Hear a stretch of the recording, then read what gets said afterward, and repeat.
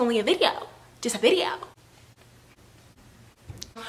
So today I'm doing a Q&A video. I know a lot of people have been asking me to do one of these, so I'm gonna do one and I'm gonna answer y'all questions. So whatever y'all asking, I'm answering, you feel me? Okay, so I downloaded this app called girlllllll. Basically, you attach it to your Snapchat, and what I put in there, I was like, okay, just ask me questions for a Q&A video for YouTube. And you guys did that, so thank you very much. Oh yeah, and all of these are anonymous, so I don't know who set these or who they are, but your questions are going to be answered. So just tune into the video, click that subscribe button, turn on post notifications, and then you'll be, I don't know, drum roll. Okay, baby girl,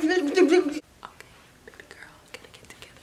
Okay, so the first question is, have I met any celebrities, and if so, how many? So celebrities, as far as like dance world celebrities, I met some like in the dance industry, but also like I met celebrities that are like Instagram famous, YouTubers. I met YouTubers. I have actually met I met Sage the Gemini. I was at a party with all these famous Instagram people, dancers. I was at a party. I met Sage the Gemini. I met why can I not think of his name? Why can I not think of his name? What is his name?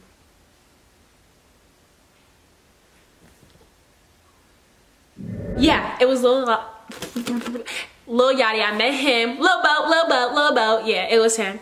I actually met him at the BET Experience, and at the BET Experience, that's also where I met like a lot of like the YouTubers. Like, so there's a variety of celebrities, but like Lil Yachty and Sage the Gemini, like those are like the musically celebrities that I met, like on the music rapping type side.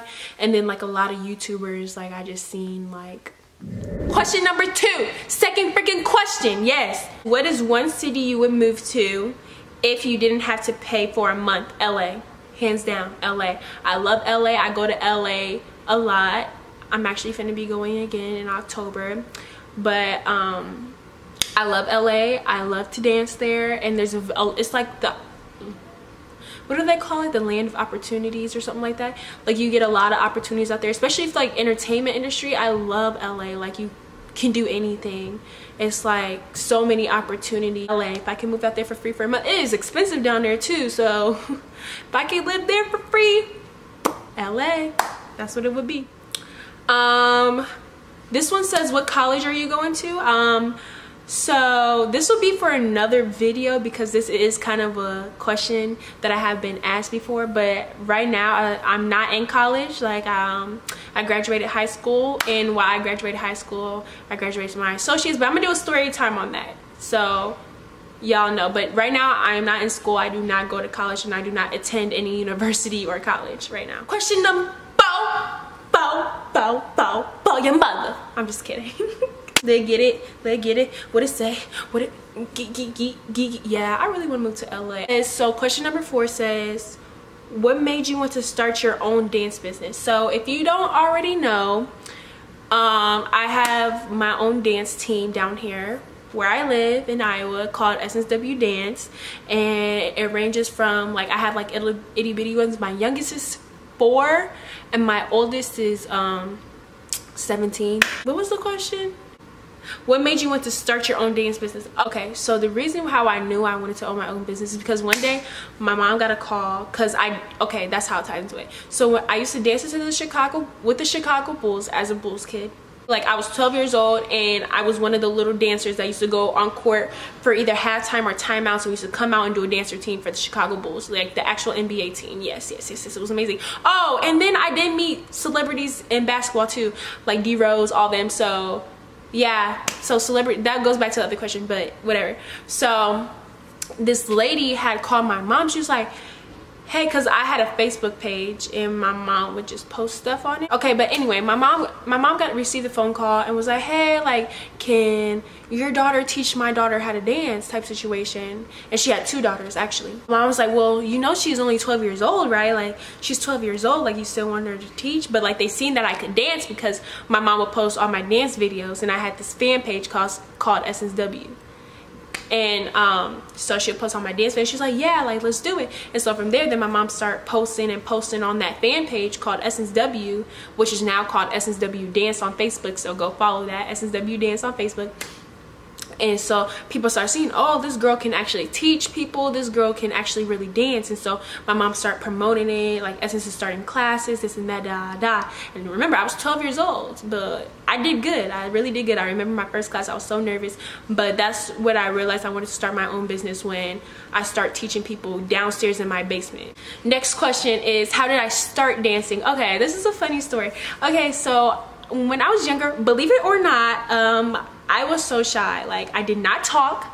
I did not have a personality. Like, I did not talk to anybody. The only people I talked to was probably my parents, my brother, barely, if that, my cousin Messiah, and my auntie Promise. My auntie Promise is the probably person that I was really, really close to, and she used to make up dances in her room, and then I used to follow her. So like, she would just be doing steps and I just follow her, and then we started making up routines together.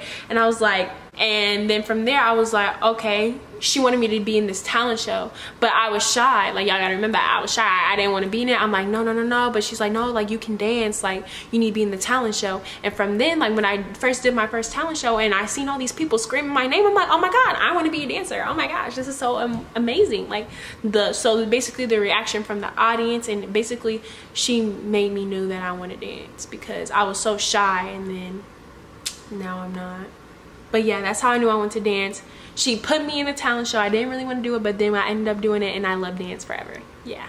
Okay, so one thing is, how long have I been dancing? So 9, 10, 11, 12, 13, 14, 15, 16, 17. I'm about to be 18. So like, I've been dancing for like 9 years. But I didn't start really like training in dance, like getting, like, trying to get super good. I didn't really start training until like I was like, but I've been training for like 4 years, like been like really going places, like out of town to train type situation. Okay, next question. It was like, why do you love Jenna, and why is she your bestie? First of all, little do y'all know, I hate Jenna. I don't like her, never would like her, never have like her. It's all been fake love. Fake. I'm just kidding.